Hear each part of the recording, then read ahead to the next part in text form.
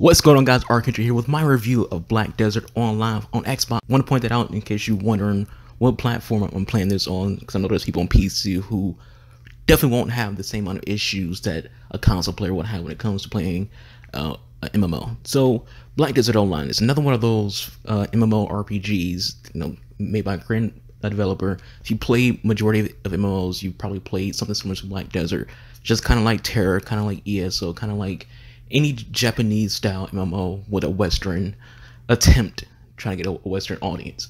So Black Desert, is it good? Black Desert Online is a below average video game. Now, with that said, is it worth playing? Yes. But if you're sitting there and you're playing on PS4 or Xbox and you're thinking to yourself, I want to get MMO. Black Desert just came out. Should I get that game?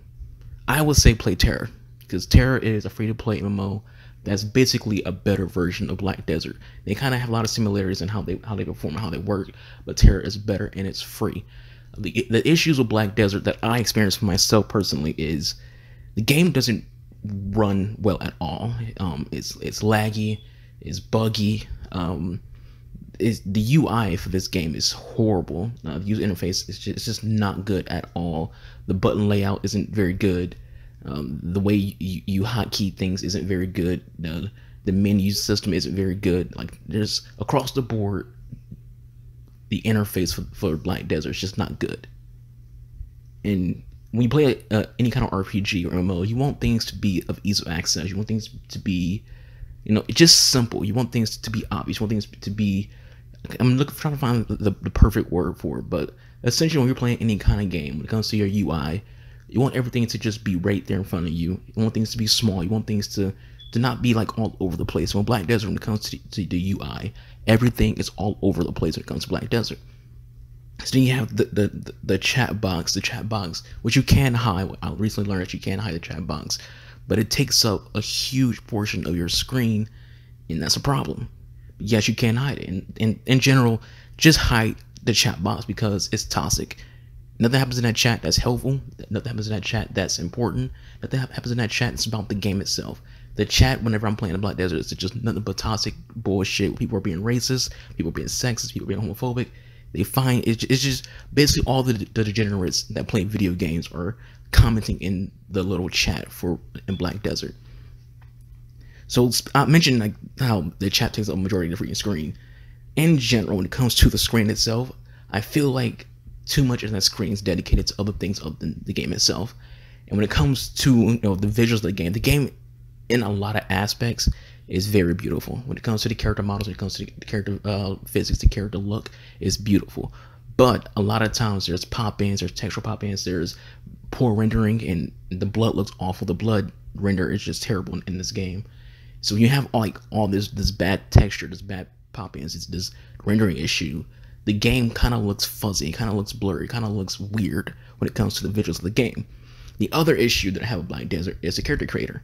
When you play any kind of RPG, MMO, any game that involves character creation, you want the character creator to be expansive. You want the character creator to be deep. You want it to be, you want to be able to make your character your character. You want to be able to make your character look unique to the person who's creating it. You don't want your character looking like every other character out there. And with Black Desert, the character creator is so basic and so silly. It's like you really can't make your own character. Every character in that game is going to look exactly the same if you're playing a certain character. If you're playing the sorceress, you're going to look exactly the same with minor detail changes, minor body changes. Like maybe your character have smaller thighs and this one else character would, but overall you're going to look exactly the same because there's not a lot of faces to choose between. There's not a lot of body types to choose between, so your character's going to look exactly the same.